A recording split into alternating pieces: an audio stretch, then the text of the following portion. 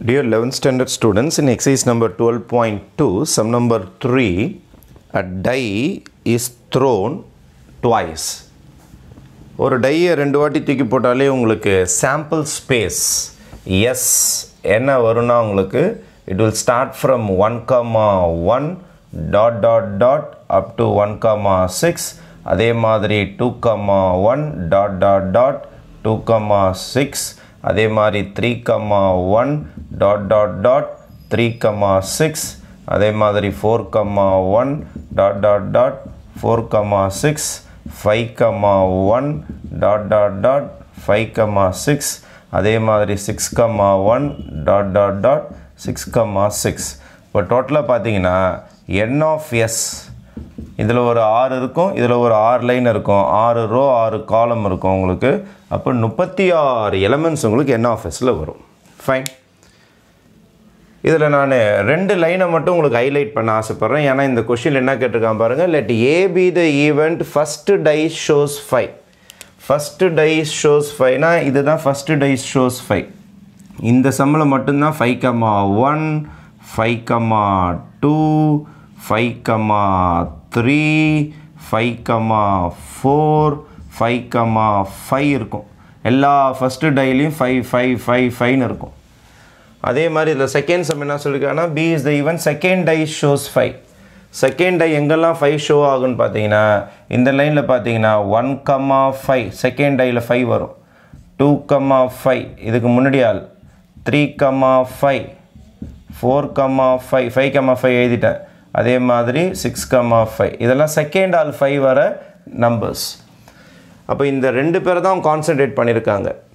இந்த பிளாக்கில் எழுதியிருக்கேன் பாருங்கள். பிளாக்கில் எழுதியிருக்கிற 2 ஐட்டமும் க்ரீனில் ஃபுல்லாக எழுதியிருக்கேன். இந்த ஐட்டமும் தான் அவங்க கான்சன்ட்ரேட் பண்ணுறாங்க. Let us start the some. அப்போ S is equal to sample space.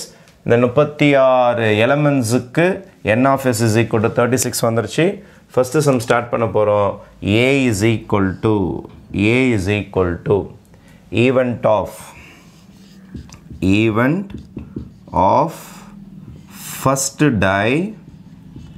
event of first die shows 5.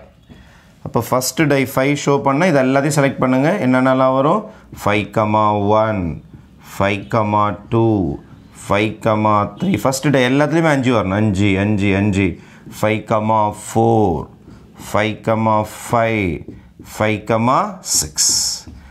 இந்த சம்மில் எல்லாத்துலேயுமே ஃபஸ்ட்டு டை உங்களுக்கு 5 தான் காட்டும். அப்போ n of a is equal to 6 வரும். probability of a is equal to n of a by n of s. இதான் உங்களுக்கு probabilityயோட ஃபார்முலா. அப்போ 6/36 வந்துடும். இதான் உங்களுக்கு probability of a. First stage முடிஞ்சது. அதே மாதிரி பி சம்முக்கு போகலாமா? பி சம்மில் என்ன கேட்டிருக்காங்க உங்களுக்கு second dies shows 5. event of getting அல்லது choosing second die with 5. 5 வச்சு செகண்ட் டையில் 5 வச்சுன்னா அது இது எல்லாத்தையுமே எடுக்கணும் நீங்கள். 1,5 this is my second tie. இங்கே 5 வரணுமா?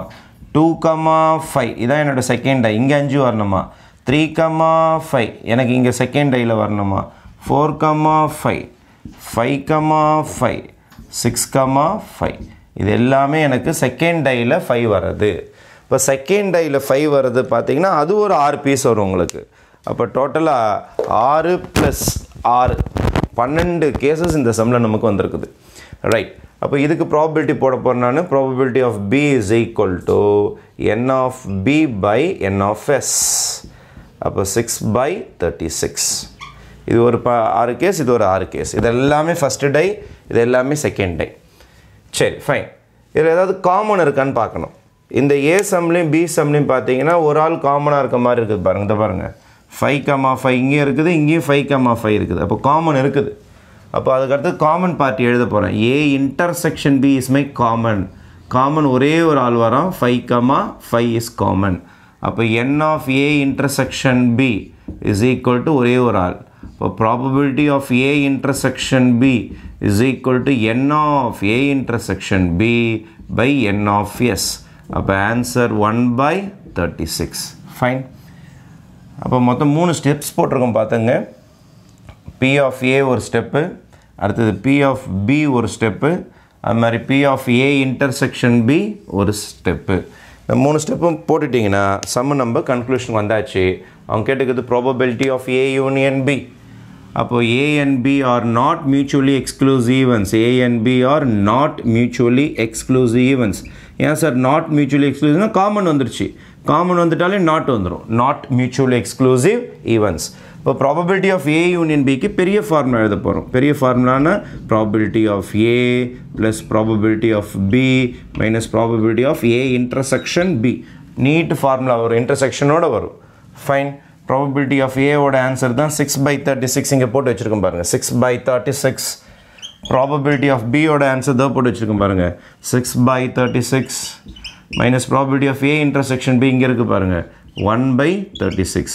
அப்போ எல்சியம்னு பார்த்தா 36, இதை ஃபுல்லாக மேலே 6 + 6 - 1 வந்துடும். 12ல் 1 போச்சுன்னா உங்களுக்கு 11 வந்துடும். அப்போ your answer is 11/36 is your final answer. Okay, this is the end of the game. Okay, thank you.